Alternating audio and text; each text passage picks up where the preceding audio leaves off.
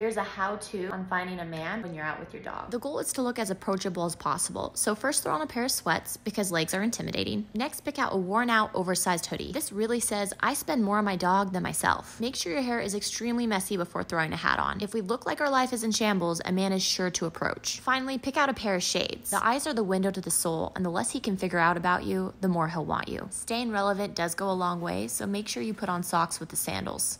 What? Lastly, when you're out in public and do make eye contact with a gentleman, be sure to hold eye contact for a moment or two before quickly looking away. This way he knows you want to talk to him.